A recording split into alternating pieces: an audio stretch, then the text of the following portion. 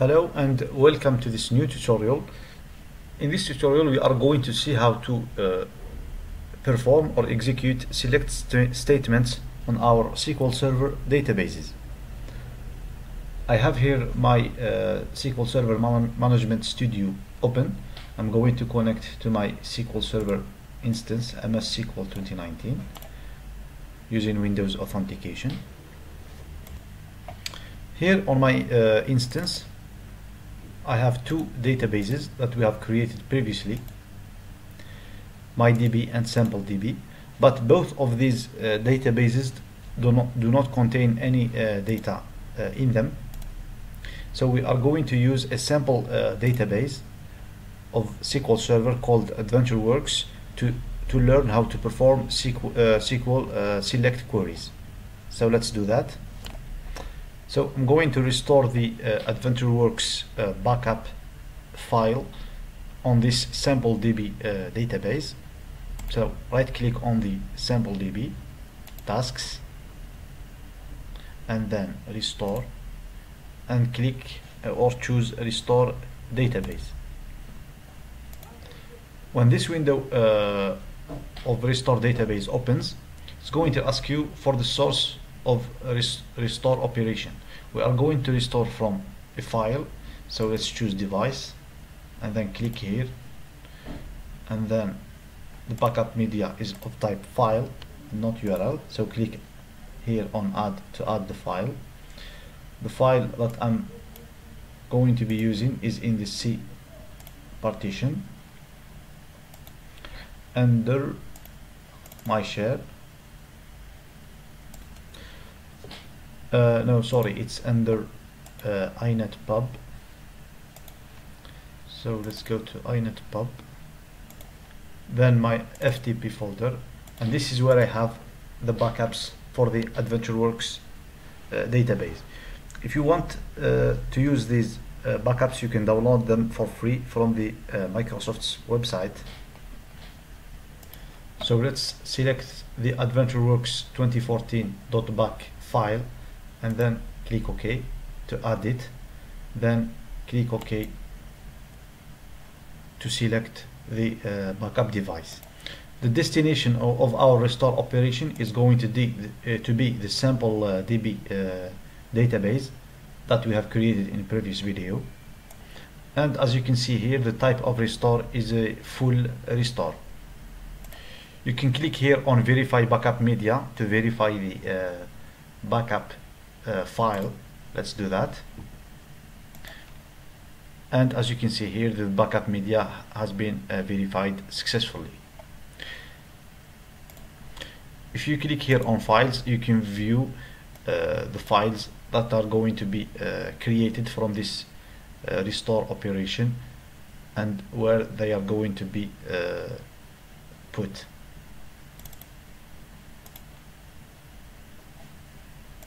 And here under options you have more restore options, but we are not going to change any of that.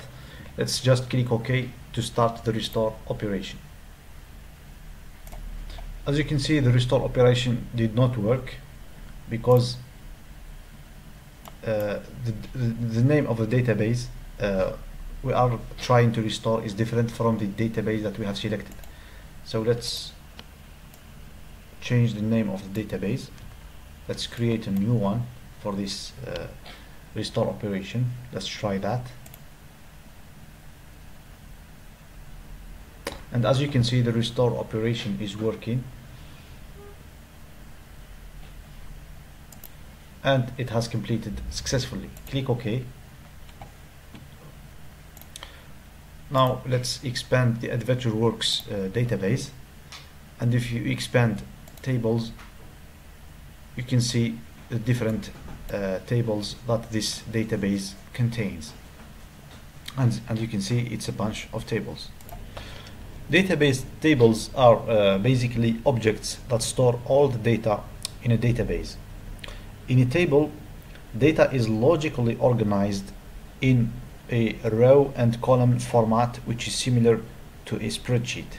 If we choose any of these tables, for example this one, the department table, and do select top 1000 rows. This is what we are talking about. A table is a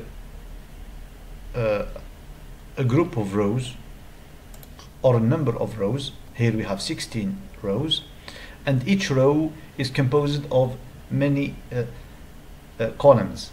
For example, the first row has the column department ID with the value of 1, the column name with the value of engineering, the column group name with the value of research and development, and the column date, modified date with this value, April 30th, 2008.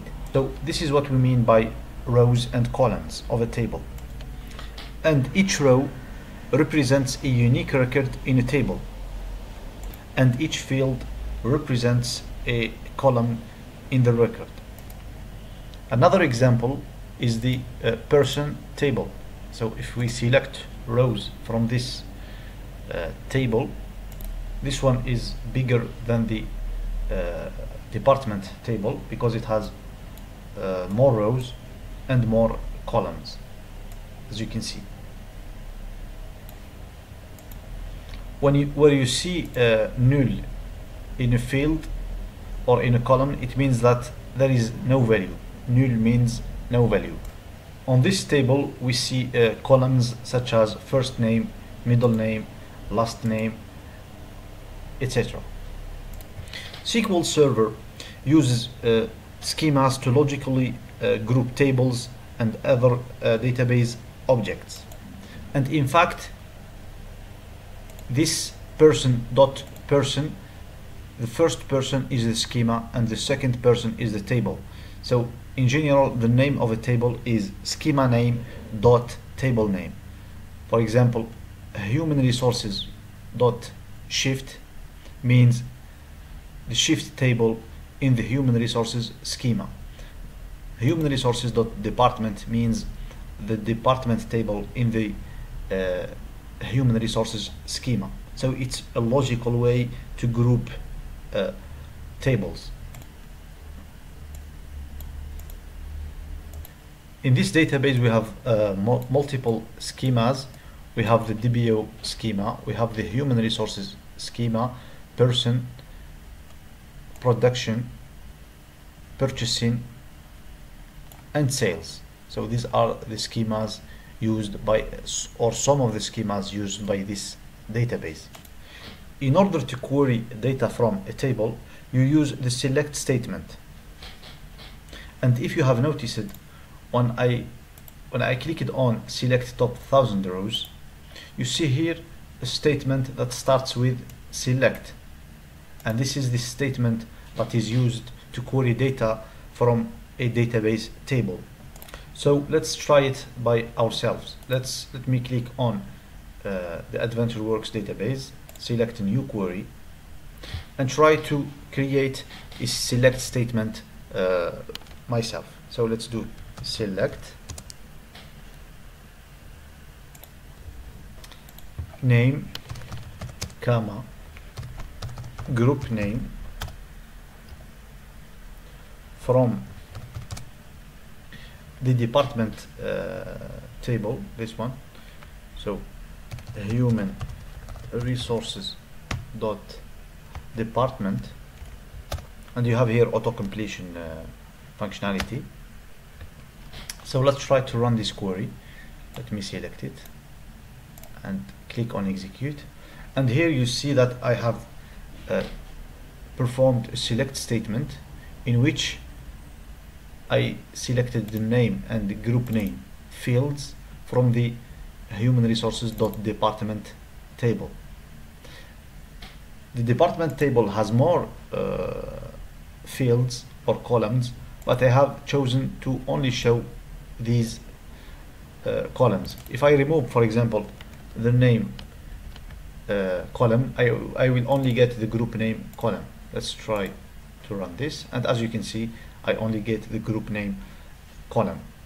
So in order to perform a select statement on a table, so after select you put a list of column names that are separated by commas, and then you add the from keyword, and after it the name of the table you want to perform a select query on.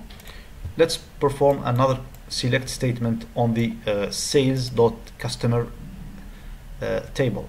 Let's expand this table and expand the columns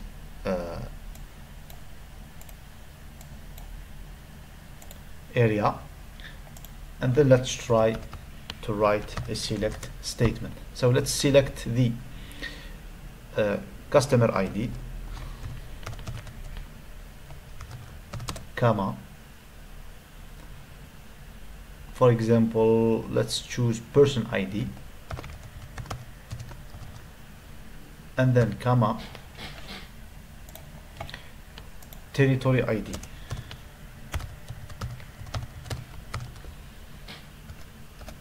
from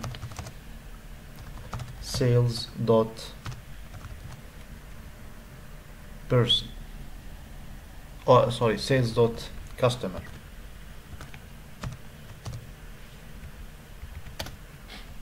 Let's select this statement and run it, and as you can see I get the result as expected.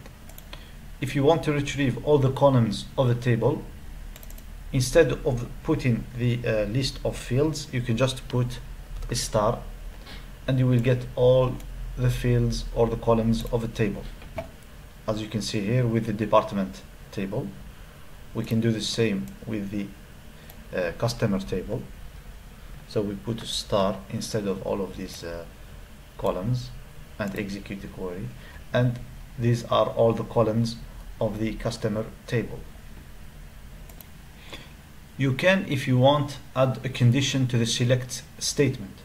For example, if we want here to show the customer that have the territory ID equals to 4, for example, we can do that. We can say where, in the end of the select statement, where territory ID equals 4. Let's run the query again, and as you can see I got only the customers that have territory ID equals to 4. If I change 4 to 9, I will get only the customers that have territory ID equals to 9. So you get the idea. You can also order the result of the select statement if you want. For example, we can do order by, which is going to order the result of the select statement, order by person ID.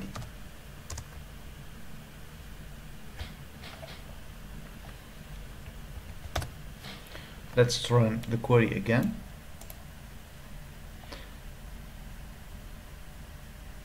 And as you can see, it started with a null value,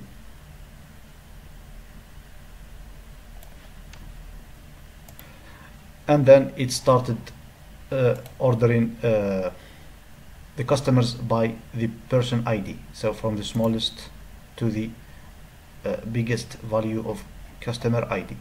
We can sort it in descending order by adding the this keyword in the end. So let's run it again. So this time the customers will be ordered in descending order of the person ID value. So the first row is the customer with the biggest person ID value, and so on and so forth. Let's say I want to change this query and I want to see only the customers whose store ID value is not null. So let's remove this condition and put store ID not null. So in order to do that, we do where store ID is not null.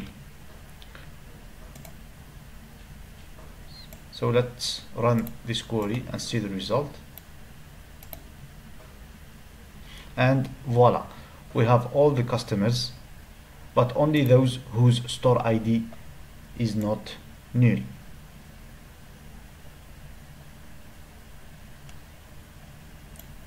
If you want to do the same for the person ID, meaning that we want to view all the customers whose store ID is not null and also person ID is not null, we can do that. We can add here and person ID is not null. So let's run this, and voila, we have all the customers whose person ID is not null and store ID is not null. So both of these values are not null, and we have 635 rows. Another thing we can do is here, instead of ordering the result of the select statement by person ID, we can do group by store ID, which means that the result set is going to group it by customers who have the same group or store ID. So let's try that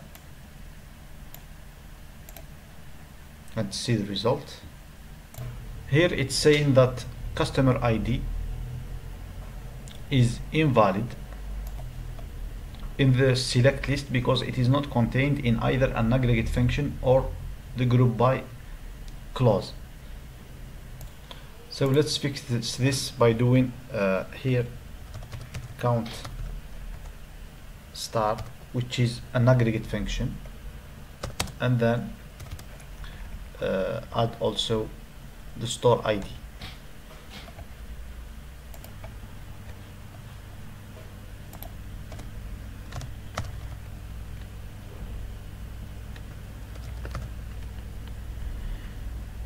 And now if we run the query, you can see that it is working. What you have to bear in mind is that the select statement processes the clauses in the following sequence. It processes the from clause, then the where clause, then the group by clause, then the select clause, and then the order by clause.